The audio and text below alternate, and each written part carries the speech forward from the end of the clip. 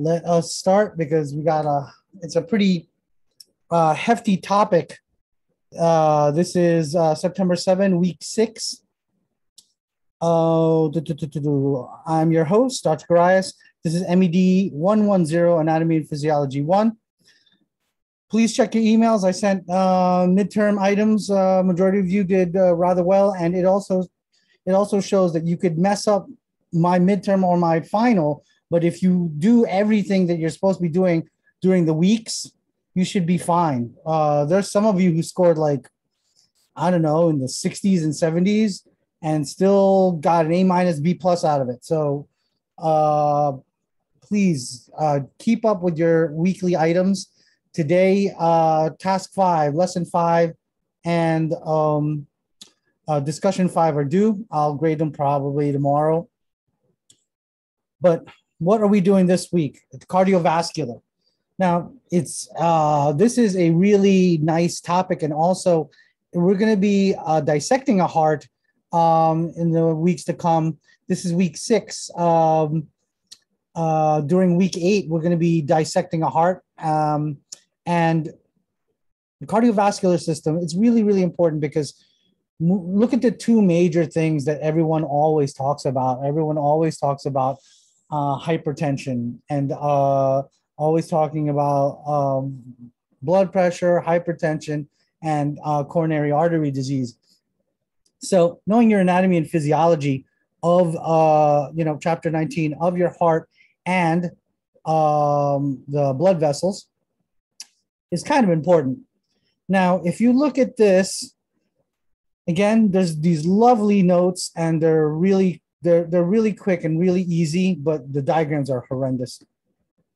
But I'll be showing you also a way where you can look at the diagram a little bit easier, and I'll have that video available for you when we talk about the cardiac cycle.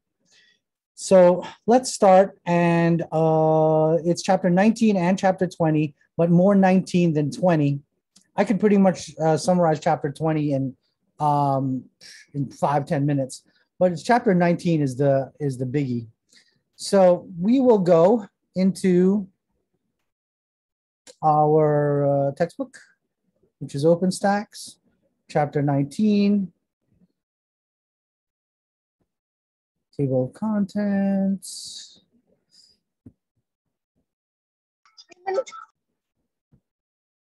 And here you go.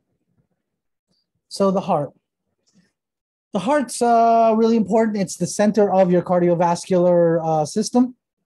It is about the size of your fist. It is located in your thoracic cavity, also known as your mediastinum.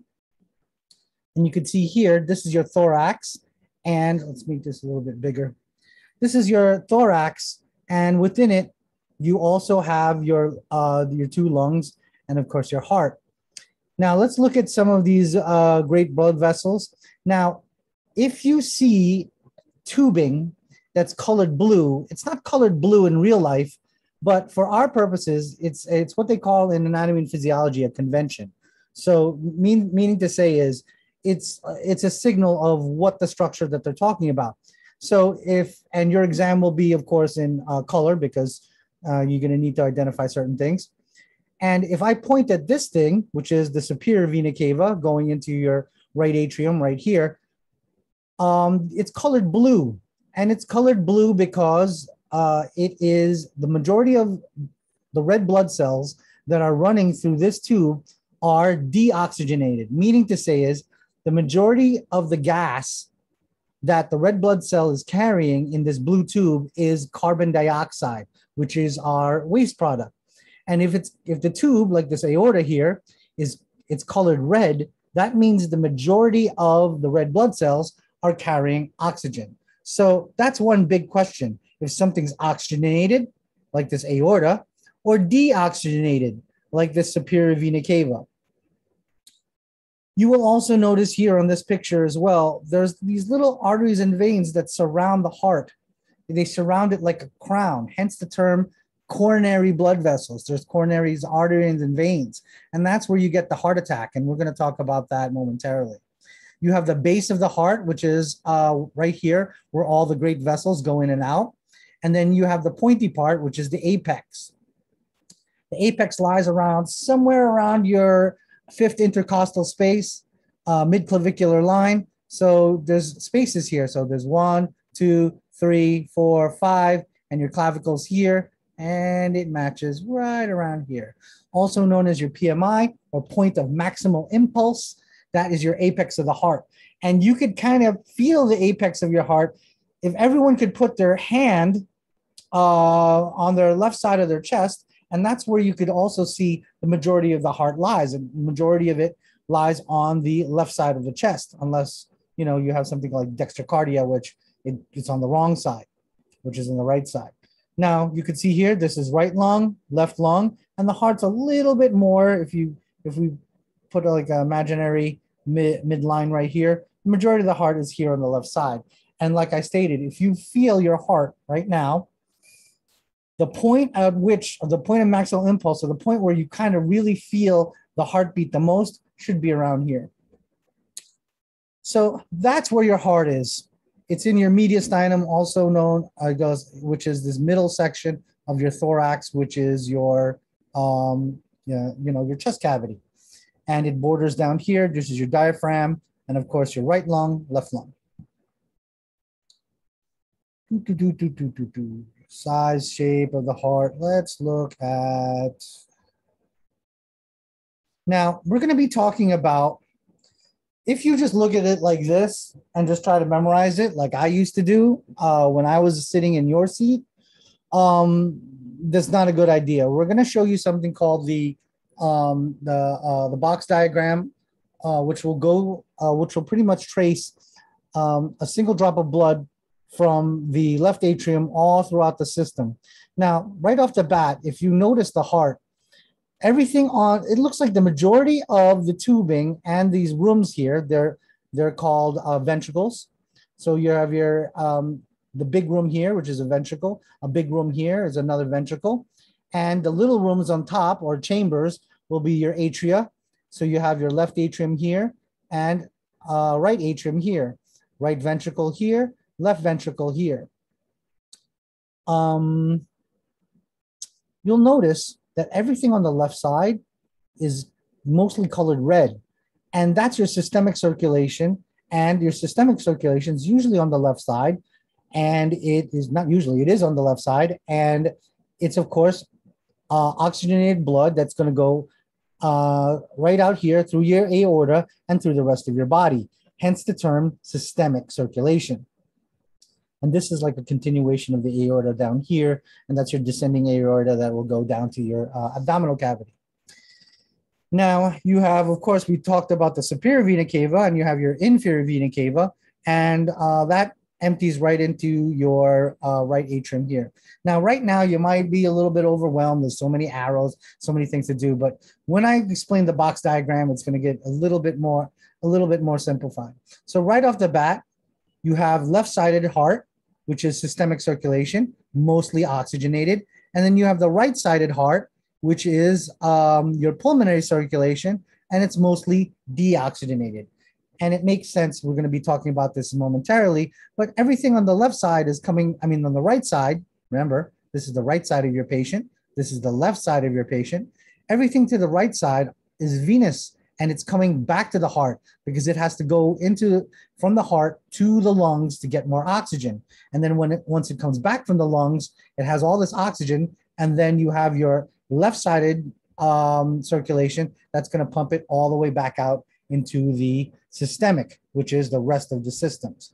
So again, to recap, left-sided, systemic, right-sided, pulmonic or pulmonary. Red means oxygenated. Blue means deoxygenated.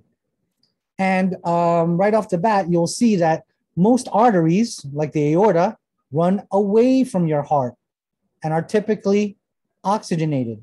And most veins go back to your heart, and they're typically deoxygenated. But there is an exception to the rule, and you can see an exception here and here, and we're going to talk about that when we talk about the box diagram momentarily. So I could ask you, left-sided circulation, systemic.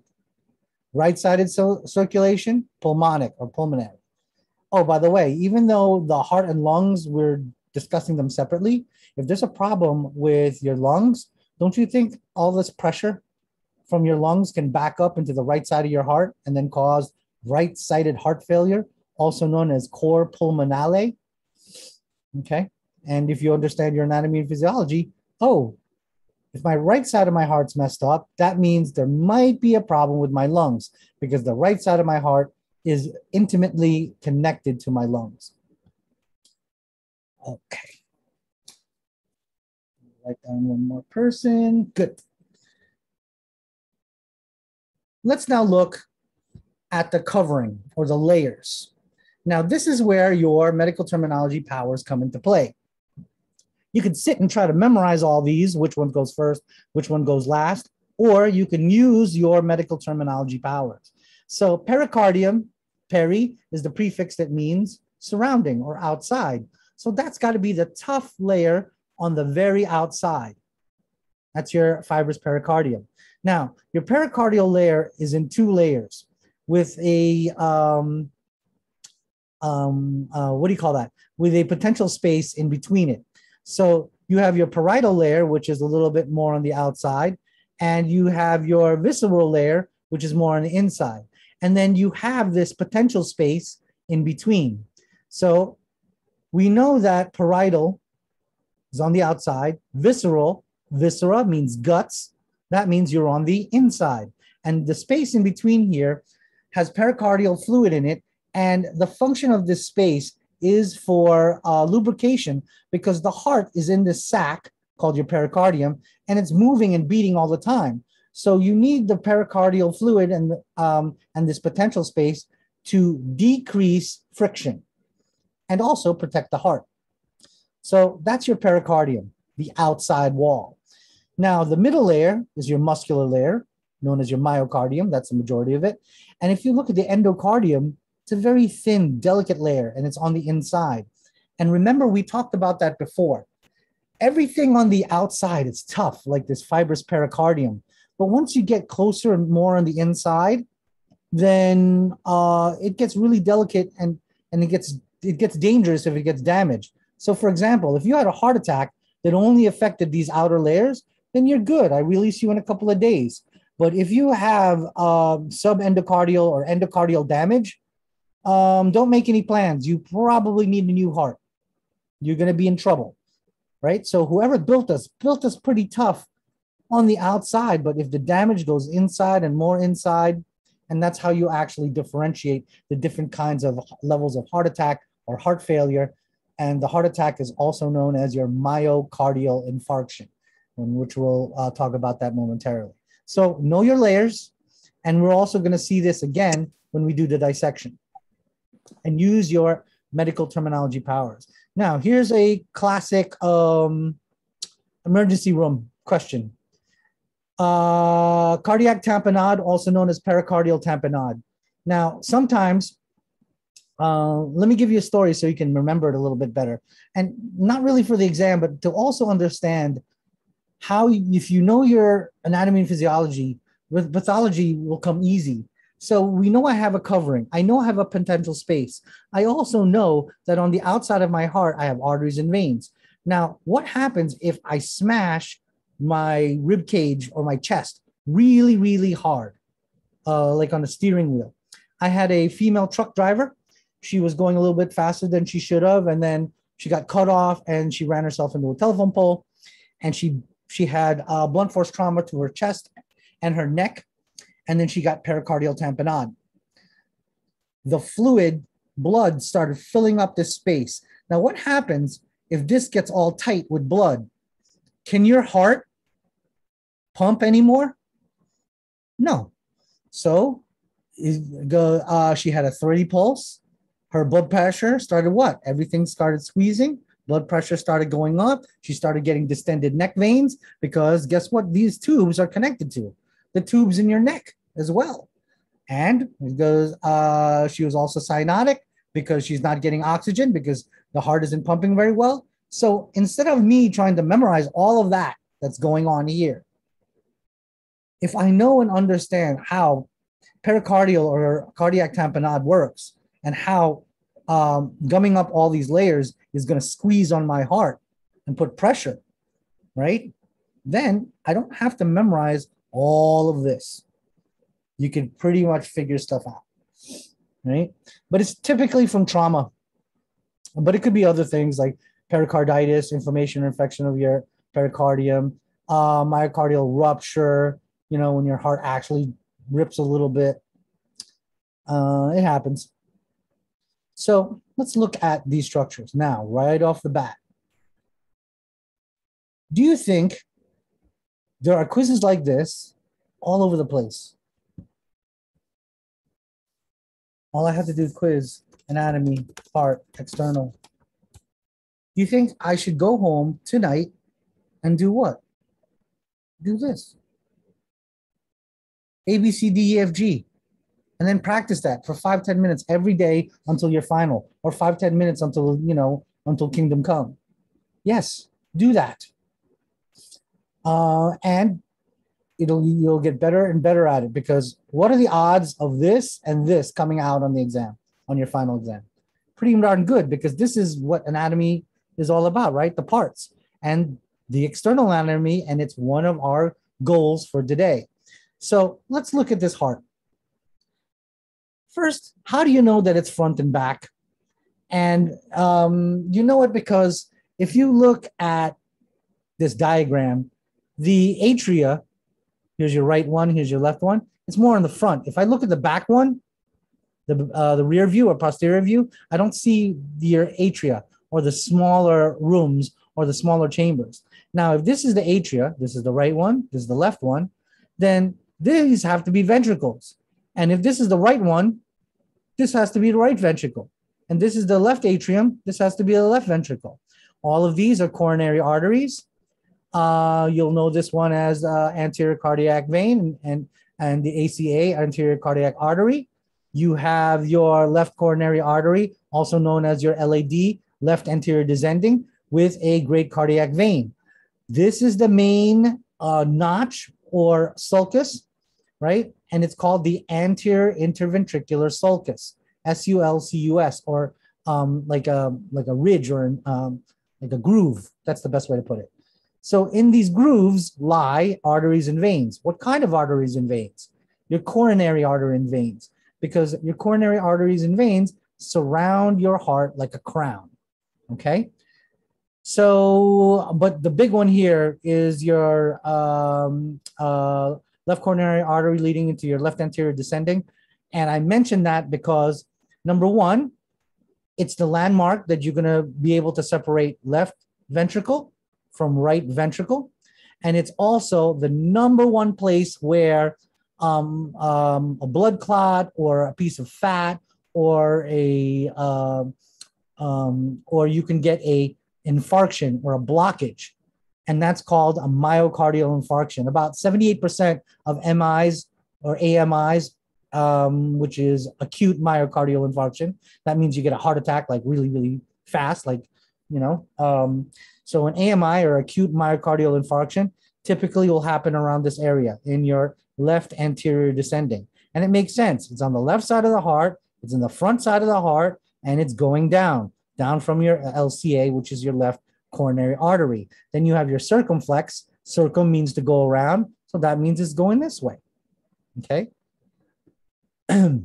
So I could ask you, which one's the ventricles? I could ask you any one of these. That's easy peasy. Now, when you're looking at the great veins, we already seen the superior vena cava. And if I have a superior vena cava, I have an inferior vena cava. I could also ask you, is this oxygenated or deoxygenated? And you'll tell me deoxygenated because it's colored blue. This is your aorta or aortic arch, and it's colored red. Therefore, this is oxygenated.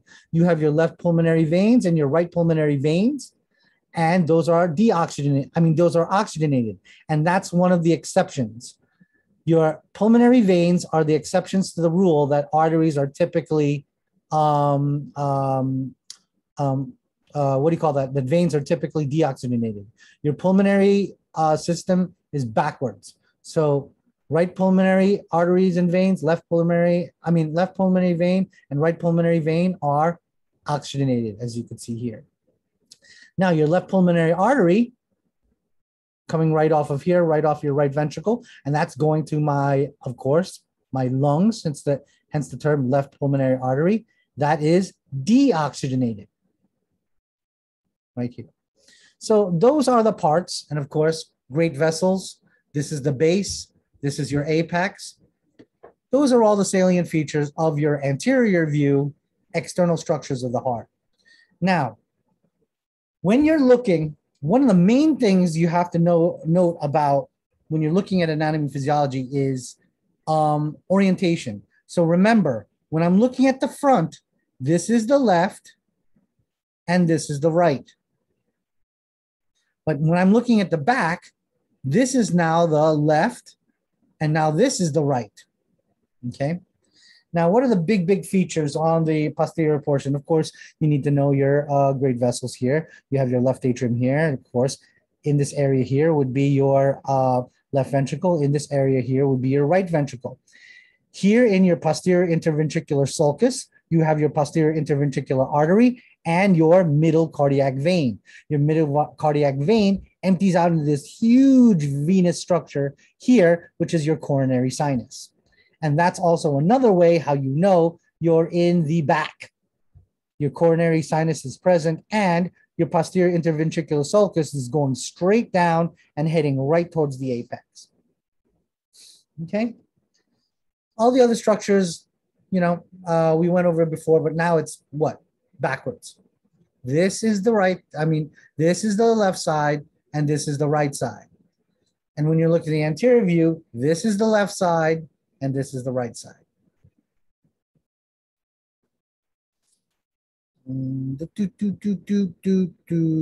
Internal structures of the heart. Look at this. Don't you think this would be a nice picture as well? It would be a lovely picture. Of course, let's get our bearing. It's anterior. We're looking at it. I think we have a question. No, we don't. So we're looking at this, right? And we have 1, 2, 3, 4, 5. Okay. Did I get everybody? More people a minute ago. Okay, I got you. I got all of you. There's 6. 1, 2, 3, 4, 5, 6. I have 1, 2, 3, 4, 5, 6, and me. Good. So let's look at this. This is the internal structures and it's anterior. So if I'm looking at anterior, I know this is the left side and this is the right side. So I got to get my bearing. I know the little rooms or little chambers are called atria. So this has to be the left atrium. This has to be the right atrium. And if this is the left atrium, this has to be the left ventricle. And if this is the right atrium, this has to be the right ventricle, right? So it should be good. That's already, you got that down. Now you also have your interventricular septum. Inter means between what? The two ventricles. And a septum is just something that separates left from right. Now the great vessels, of course, superior vena cava, inferior vena cava, both empty into your right atrium. You have your left pulmonary artery, which exit your right ventricle, and it goes through a set of valves. This valve is called your pulmonic semilunar valve, also known as just simply your pulmonary valve. And this little valve here, which you've got to use your imagination, is going to go underneath here and into the aorta. It's obviously going to be called your aortic semilunar valve because it's going from here, your left ventricle, into your aorta. Now, you also have two AV valves here. You have an AV valve is an atrioventricular valve. And the one on the left is called your mitral valve, also known as a bicuspid. And this is how I remember. Bi means two, and there's two names for it. And you see these two little bumps here? That's got to be two. Bicuspid. Now, 1, 2, 3 little bumps over here. That's got to be your tricuspid, and that's on the right side. Now, you know when your heart makes sounds like lub-dub, lub-dub? Those sounds are the opening, not opening, but the closing of these valves, okay? And if you have something that goes wrong, then you're going to hear it. And that's why we do a lot of auscultation in cardiology. And auscultation is when we take the stethoscope and we listen to both the front side and the back side of your chest. So those are your AV valves. Now, if you look at, there's a big difference between your atria and ventricles. You see how thin the atria are and smooth? It's because they're low pressure. But the ventricles, you see how thick they are? Look how thick this is.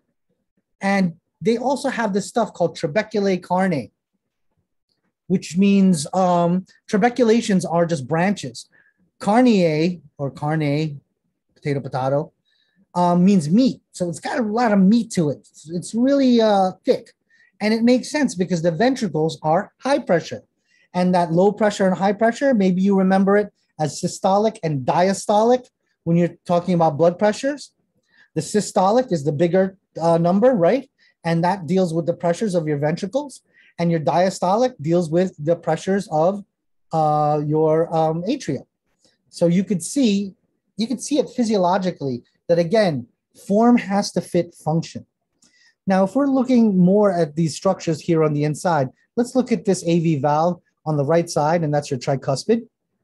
There are 3 papillary muscles here, and they're connected to these cords called chordae tendineae.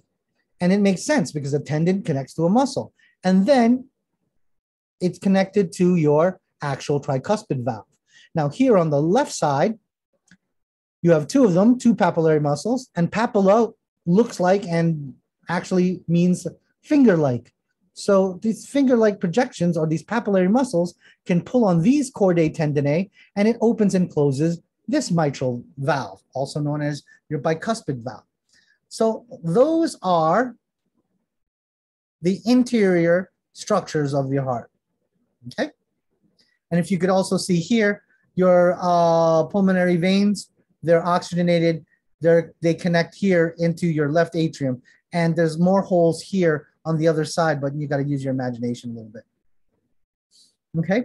So if you're gonna study anything tonight, hit this up, hit this,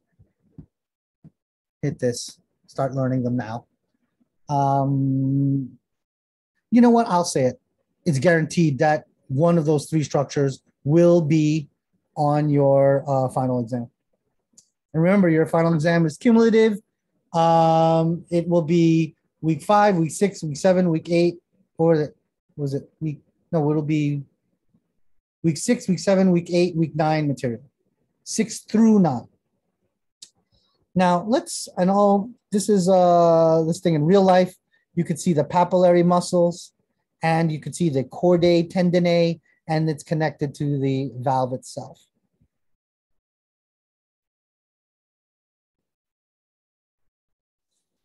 Here's a top view of your semilunar valves, and that's what they're called. Top view of this. Top view of your semilunar valves. You got to use your imagination a little bit. If you look at it sideways, it looks like a crescent. That's why they call it semilunar valve. And if you can use your imagination regarding your tricuspid and bicuspid, it's what do you call it? It's like kind of like a reverse parachute. And I'll show you more about that when we're in laboratory. Oh, here it is. See how it's like kind of like a parachute? So when blood falls through here, right, it kind of captures it all. And then when the papillary muscles right here pull on it, it pulls on the rope, and then the blood falls down via gravity. And remember, when the valves open, when the valves close, it makes a sound. Hence, your heart sounds. And if something's abnormal, like a broken valve or some endocardial damage, like let's say a really bad heart attack, it's going to start sounding funny. Of course, cardiologist, cardiac tech, coronary arteries. We talked a little bit about them, and you should be able to identify them. And again, all the coronary arteries, especially our arterial ones, they connect into the ascending aorta, and it makes sense. Your ascending aorta is oxygenated, so you're going to want to bring that oxygenation back to the heart. Now, these blood vessels are exaggerated In real life, they are much, much thinner than that. In real life, they're as thin as this. So you can only imagine that it doesn't take a lot of fatty plaque to cover to block this. It doesn't take much of a blood clot to block this. So that's why we pay close attention to how thick and how viscous my patient's blood is, and we also pay attention to how many platelets they have. If any of you know anyone who has see, and here's a classic right here. Left coronary artery, but you can see here. And this is called an angiogram. Okay. And then sometimes we put this, we give you this this chemical called contrast, and you could see the blockage of the circumflex artery. And if you remember your anatomy a minute ago, it looks like left ventricular problem. Because remember, the circumflex goes to the left. And the most likely culprit is left-sided problems. But again, you could also have right-sided problems as well. Now, what makes a heart muscle cell so special? Number one, it's automated. It has an autorhythmicity, meaning to say is you leave it alone and you pump it full of electricity, it's going to start pumping. But the neat thing is, because of these intercalated discs and these gap junctions, they glue it together and they form something called a syncytium. Now, what does that mean? It means if this is beating at 80 beats per minute alone, and this is beating at 90 beats per minute alone, when you put them together, they'll both start beating at, somewhere in the middle, like 85 beats per minute. And that's what's neat about your heart. Normally, it all beats and controls itself rhythmically and regularly. That's why we're always paying attention to not only how fast or how slow your heart is, what is the rhythm? Is there a normal rhythmicity? Lub-dub, lub-dub, lub-dub. Or is it irregular? Conduction system of the heart. Now, all your heart is a muscle. And all a muscle does is contract, but then get smaller. So it begs the question, then how does it pump? How does it keep its rhythmicity? How does it know? Well, your brain is connected to these nodes that are here, located in your right atrium. These nodes are just simply bundles of nervous fiber, and it's colored yellow because, remember, yellow means fat, right? And fat nerves are surrounded by fat, and we'll go over that in your Anatomy and Physiology 2 class when we discuss the nervous system, because it's a good insulation for this wiring. So your SA node is called the pacemaker of your heart, and the AV node are called your brakes, like brakes as in BRAKES, like the brakes on your car. So your SA node pumps around, tells your heart, hey, we want to go about 100 beats per minute, give or take. But in order for the blood to fill this atria and then to go down, it's going to take some time. So you got to slow down those beats. So who does that? And that's your AV node. Those are the brakes. Both of them are located in your right atrium. After the AV node, it goes to your bundle of His, which is right here. And then from the bundle of His, the action potential or the electricity then travels into your right and left bundle branch and to the sides and Purkinje fibers. Now, I'm going to show you an illustration, a little thing, and you'll see how EKGs make sense. And what are the conduction?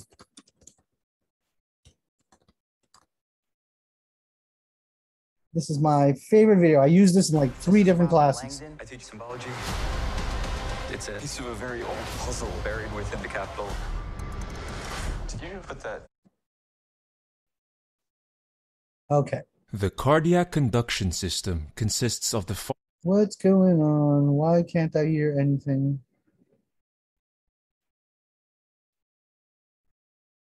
Okay, that's on. following components. All right, Right now I'll just atrium. be the voice, I guess. So it starts off the SA node, Near the entrance of the superior vena cava. right? Then blood goes This in. is the natural pacemaker Blue of the for heart. deoxygenated, It red for initiates all oxygenated, heartbeat and and it determines takes time heart for that rate. to happen. Electrical So as the impulses from electricity the goes SA from node SA spread node throughout both to AV atria node, and that yellow stimulate is them to the action contract. potential, also known as The the electrical atrioventricular impulse node, that signals or your AV node, muscle or your located heart on to the other contract. side of the right Then it goes to atrium, the AV near node. the AV valve. The AV node Here. serves as So you electrical got SA node gateway here, to the AV ventricles. node here. It delays the passage of electrical signals Then from the SA node travels then and passes them onto bundle the of His, atrioventricular bundle, AV also known as the bundle, AV or bundle bundle branch. of His. This bundle the Then it ventricular travels down myocardium. to your right and left Electrical activities bundle of the branches heart can be into recorded your in the form now of into your let me go electrocardiogram back here. upward Into and your spreading ventricles, throughout the and that's where ventricular the Purkinje myocardium. fibers are. They're on the end. Now, Of all the action you potentials don't need to know this, produced by but the it's nodes nice and the cells segue of the into understanding myocardium. what an EKG is.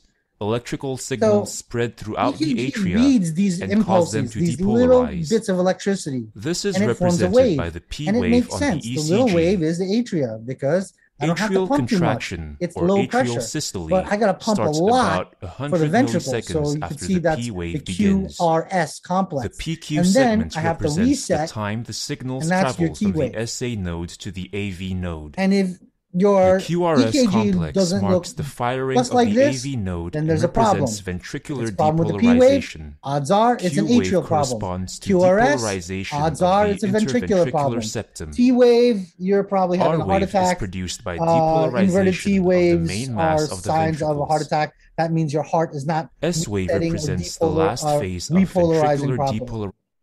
So what does it look like wave altogether? represents ventricular repolarization immediately before ventricular relaxation. Wait a second. The cycle repeats itself like with that. every heartbeat. Okay. So to recap, SA node, pacemaker. AV node, the brakes. Bundle of His, left and right bundle branches, then Purkinje fibers. You have your systolic circulation, that's your ventricles, that's under high pressure. Your diastolic, that's your atria, low pressure. Okay? And that's the worst I could do to you. And you could see now why some people need a pacemaker. We put wires in here and we connected this here and we connected it into a little box that we put in your chest. And you can see the cycle here. Boop, boop, boop, boop, boop. Starts at the top, moves its way down. Now, rapid influx of calcium and sodium, that starts the action potential, also known as depolarization. Now, what does depolarization mean? Let's see what that means. To me, depolarization means doing work. Okay? Now, do you guys know? Here's the best way to look at it. Do you guys know like what a 9-volt battery looks like? Is this thing?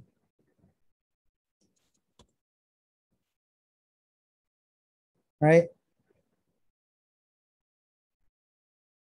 You ever mess with this? When you were a kid, you can put your tongue on one of these, the negative, nothing will happen. You put your tongue separately on this, and nothing happens, right? That means the pluses and minuses of the electrical field are what? Polarized, meaning they're on separate poles. One's on the North Pole, one's on the South Pole. But what happens when you put your tongue on both of them? Okay? You are now depolarizing. You are taking the two opposite poles, and D means no and not, and you're putting them together. And I always say depolarization, doing work. So when you have the pluses and minuses separate, there's no charge. But then you have, remember these? from another lecture? Then you have these protein channels that move sodium and calcium in and out of the cell. So if the pluses and minuses start interacting with each other, then you have an action potential, or you start having some electricity, like here, right? And sodium and calcium are the instigators. They promote depolarization. They promote contraction of the heart. They promote depolarization. Now, repolarization, that's potassium. You can see that down here. That kills the show. And that's actually your T wave in your EKG. And what do you think we use? Potassium. What do you think we use to stop your heart permanently? Let's say you're on death row and you have lethal injection. We use potassium iodide. So it pretty much signals your heart to do what? To repolarize or separate the pluses and minuses. And then what do you got? You have no signal. No signal, the heart won't pump, and you die. That's simple. So if somebody has hyperkalemia or way too much potassium or even way too little potassium, that's going to signal a very, very bad heart problem. And you can see here, calcium, right? Rapid depolarization. The sodium starts to show, the calcium then continues it. But then when we want to repolarize or rest or recharge, then it's the potassium that does the show. So what could I ask? What gives contraction? Sodium starts it, calcium continues it. What stops the contraction of the heart? Potassium. And there has to be a balance, and has to be a timing of it. And that's what's important. And why do you think we give calcium carbonate when my patient's heart isn't doing very well? Why do I give potassium potassium push if I want to slow the heart down? And remember, all of the stuff that you're learning is directly applicable to not only future pathology classes, but your future med-surg stuff. Here's your defibrillator. This is the old school one. The new one's now just stickers. Now, remember, the heart must pump in an organized fashion. When it doesn't, that's when we get into a lot of trouble. Because think about it. If you don't pump in an organized fashion, you won't have a lot of volume leaving your heart. And you need that oxygenated red blood cell because it has to go to the rest of the systemic world. And vice versa, on the right side of the heart, if it's not pumping very well, like let's say, for example, in cor pulmonale or right-sided heart failure, do you think we can get the blood to the deoxygenated blood to the lungs where you can get rejuvenated with more oxygen? No, we cannot. Now, everything has to deal with pressure. Everything always has to deal from an area of high concentration to an area of low concentration. And where's the formula? I already talked about heart sounds. Oh, if anyone's going to medical school or taking the MCAT, this is on the MCAT big time. But for us, all you need to know is what makes the lub-dub sound. Well, when the AV valves close, that's the lub. When the semilunar valves close, that's the dub. So when you're listening to normal heart sounds, you should hear lub-dub, lub-dub, lub-dub. And lub, of course, AV valves, because they're first. Semilunar valves are second. And then you if you want to go to medical school, you're going to have to memorize all these pressures and be able to read this and know the difference between aortic pressure and ventricular pressure and atrial pressure and all that other jazz. But you can see here, it makes sense. Atrial pressure, look how low it is because it's a low pressure system. But you look at the ventricular, which is systolic, boom, a lot. And look what it makes sense. 120 over what? 80. And that's your typical normal blood pressure in a 70 kilogram male. And if anything gets out of whack, like when you get older, your S3, this is called S1, S2, or the lub and your dub. When you get closer to my age and a little bit beyond, around 60s, it's normal to start hearing this one. There's an extra one that you get when you get older. But you can see if there's something wrong with either one of my valves, I might get extra sounds. Okay. And if you know your anatomy, then you easily can find the placement for auscultation for certain murmurs. The aortic murmur will, of course, be up here, because pulmonary will be over here, tricuspid here, mitral here. And you know that those are the typical locations for your valves if you know your anatomy and physiology. And again, want to take your medical college aptitude test, please come see me. You're going to need to know the exact locations of all this as well. But you guys are usually NCLEX. NCLEX are more about, you'll see. I'm jumping ahead of you. Now, why is this all important? Because I need the volume of the blood coming out of my heart to be consistent, so it'll deliver to the rest of my body, including the lungs and including your systemic circulation. So heart rate multiplied by stroke volume equals cardiac output. Cardiac output is your typical measurement about the amount of blood pumped by each ventricle every 60 seconds or every 1 minute. And it depending on the heart rate and the stroke volume. So if your cardiac output falls, guess what we do regarding management? If you know this formula, I'm either going to play with the stroke volume. I'm going to make more blood volume in my patient. I could put some fresh frozen plasma or whole blood in my system. I could also increase the drip for fluids and heart rate. Don't you think I could mess? I could give calcium, or I could also give change your sodium drip. I could do a whole bunch of crazy things, and to affect the cardiac output. So you could see also other things that will affect your heart rate, your age, fitness level, hormones. Okay, so a lot of these dudes and dudettes who are taking exogenous hormones, don't you think it's going to mess with your heart rate? Yes, sirree, Bob, it will. And your stroke volume, which is how much is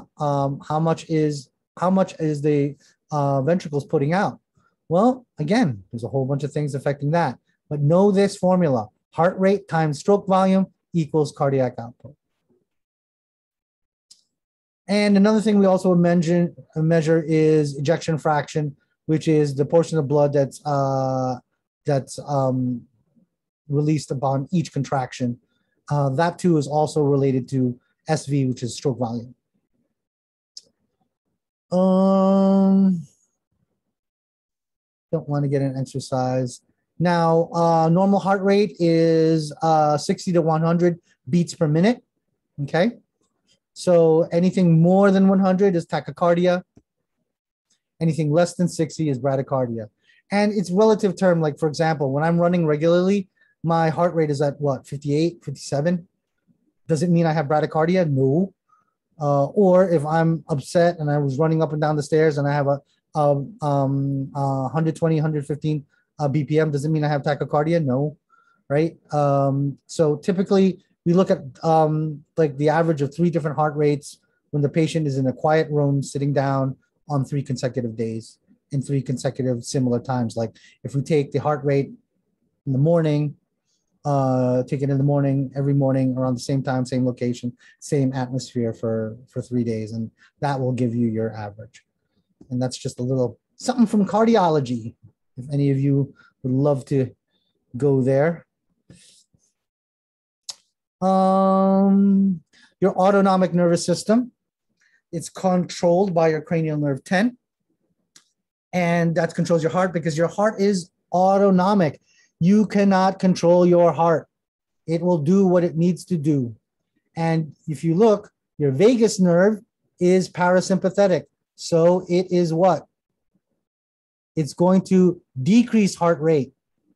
Parasympathetic is feed or breathe, decrease heart rate, decrease blood pressure.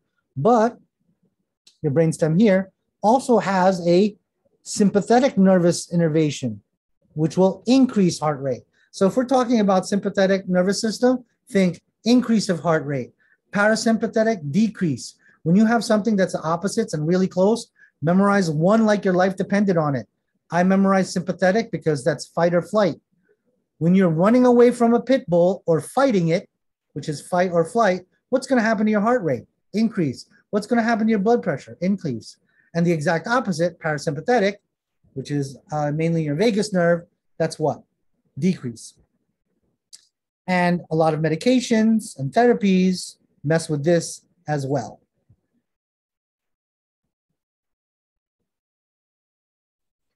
Bainbridge, nah, I don't want to talk about that. We also some drugs like norepi, also known as adrenaline, proprioceptors. I'm not going to go into this. Catecholamines, which is epinephrine, norepinephrine. And if you're into like, smoking crack or doing any of those horrific drugs, that'll increase all of that as well. Do I want to talk about that? No. Oh, thyroid. Your T3, T4, and your TSH. But mainly your T3, which is triiodothyronine, right? Your thyroid hormones control metabolic activity, which is directly related to increased cardiac rate and contractility.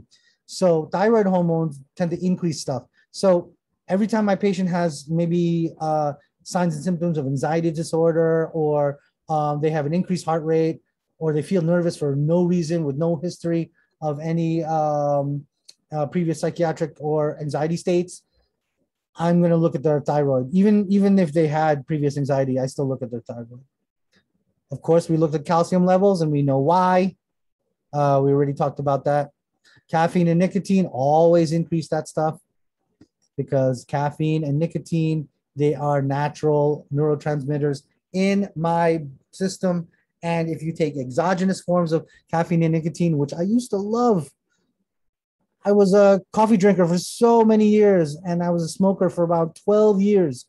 Loved every minute of it. But the problem is, didn't love me back. So, and also, what kind of hypocrite would I be? What kind of doctor / teacher? I preach, oh, you should be good and don't do this stuff. So I don't drink either anymore. Well, don't drink caffeine anymore, nor do I smoke anymore. But it's every time I'm in the bar or whatever, it still smells so good. But got to keep away from it. Because another thing that affects heart rate, which we already talked about, is of course stress and cortisol. So that's also another thing we also have to tell our patients, that you got to get away from whatever stressors. I have a friend of mine who he doesn't drive anymore because he road rages all day. So he doesn't drive anymore because it bothers him. And he's the better man for it. And also he got court ordered to, you can only imagine what kind of history that's about. So let's look at our goals. Did we look at our, let's look at our goals. Blood circulation of the heart. Did we talk about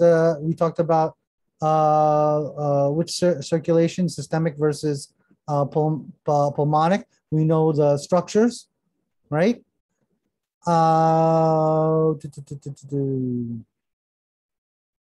Structure and function of the heart.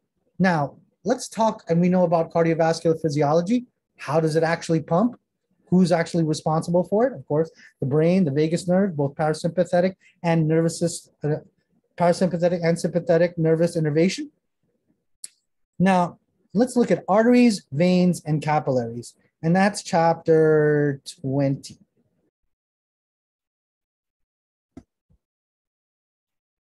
Oopsies. Too fast for my own good. So all of this stuff, it's going to do this to me again. There we go.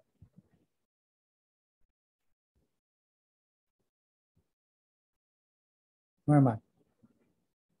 Okay. So we could see here, this is let me do this. This is another representation of your systemic, left-sided, and actually that's what they call it, left-sided, right? So red blood cells, you mostly have oxygen. Hence, these are oxygenated. And the right-sided, which is pulmonic, right? And that deals with pulmonary, your lungs. And of course, capillaries are in the middle, which is a wonderful both A and B answer. So this is where the mixing of the oxygen and carbon dioxide occur. What is the difference between an artery and a vein? So if we look at an artery is under big pressure. So it has a thicker tunica media. And within this tunica media, they have muscles. And the muscles can squeeze. And again, this is autonomic. You cannot control this. You can't tell your arteries, relax. You can't tell your blood pressure, relax. It's not done that way. Your autonomic nervous system, auto means self. So, and the veins, their smooth muscle is very, very thin compared to the huge tunica media, which is a classic question. And I've seen that on NCLEX preps as well. So if you look at an artery, since it has more muscle, it's more round, and the lumen or the hole is more patent, meaning to say as it's round, it looks like a tube. But a vein, since it's thin, has less tunica media, less muscles, it's kind of flattened out. Another difference between an artery and the vein is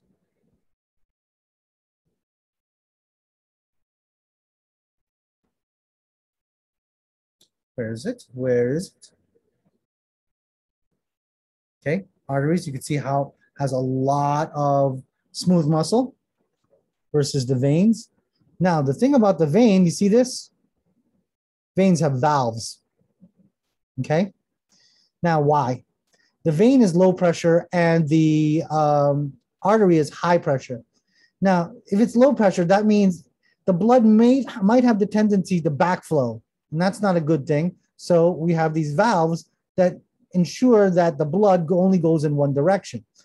But if these valves start breaking down, like when you get much older, especially people who have had jobs where they stand around all day or they're on their feet all day, which by the way is you future nurses, these valves become incompetent, they break, and you'll get something called varicose veins. Okay. Valves not present in an artery, but present in veins, mostly in your limbs, which are your and here's an example of varicose veins where the valves become incompetent and then they start backflowing the blood, and then you get these things called claudications, and it starts to hurt. And that's why your grandma wears compression socks. And nowadays, runners and CrossFitters, they all wear compression socks. Every time I'm at the gym, everyone was wearing like knee-high and thigh-high socks because apparently it improves circulation. Well, it definitely does if you're suffering from varicose veins, but I'm not quite sure if it does for when you're young and athletic. So that is the primary difference. Let me see if there's anything else that we need to know. And we know about the systolic pressure and the diastolic pressure. So 120 over 80. Systolic is typically around 120 millimeters of mercury. And the diastolic, which is your heart. This is your heart pumping through your ventricles. And this is around 80 millimeters of mercury. This is your diastolic blood pressure, which is your heart when it's filling. And the pressure that's in between is called your pulse pressure. So 120 minus 80, that's around 40. And when it gets bigger and when it gets smaller, there's other pathologies, and you'll learn more about that in your medical surgery class. So know that your typical blood pressure is 120 millimeters of mercury, systolic, 80 millimeters of mercury, diastolic, also known as 120 over 80. Your MAP, mean arterial pressure, average blood pressure, but your MAP right here, it's more, another term you're going to hear about that is your pulse pressure. And you could see here who has the more pressure. Aorta, arteries, right? Who has the least amount of pressure? Your veins, okay? Because the arteries need to be under high pressure because they're shooting out blood to your systemic. And the veins have to have a lower pressure because they're just coming back in. Who's calling me? Oh, my vehicle's being towed. Lovely. Yeah, my car didn't start. I called them like this morning. What time is it? 7 o'clock? Beautiful. Wonderful timing. Wonderful timing. Okay, the rest of this stuff is med surg stuff. And you learn stuff. I don't test you on that stuff. So let's recap. What did we learn? We learned all this stuff about the heart, function, location, structure of the circulatory system, which is the heart and the blood vessels.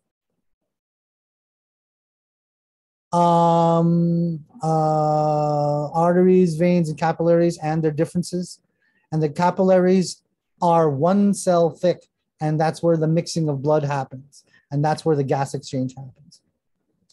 And I will be putting another video, which is called the box diagram, which will help you in something called the cardiac cycle. Now, what is the cardiac cycle? The cardiac cycle is a trace of a single drop of blood from your left atrium all throughout the system and back through your lungs and then back ending up in the left atrium. And I like giving that video for consistency because I start adding and taking away stuff, and I like the message to be consistent. So what's due next week? Hold up. What's due next week is of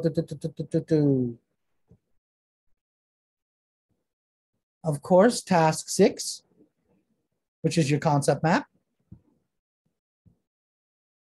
Okay, on these 4 topics. And hey, I'm teaching. Can you tell the tow guy to go to Main Street? Hello? Okay. Oh, okay, so that's task 6. Then for discussion 6, they know I'm teaching. I don't understand. Okay. Again, look at innovative medical technology regarding your heart, regarding surgery, regarding replacement. And remember, 2021 citations. Okay. That's an out-and-out requirement because we are talking about technology. You can watch this video or don't, but your discussion topic is find one innovative idea that's from 2021. Enhances, of course, cardiology in people's normal lives. It could be medication. It could be hardware. It could be software like apps. What's the latest, greatest thing? And then last but not least, oh, so dizzy. Lesson 6. If you click on Hot Tub Mystery, download the case. Questions 1 through 5.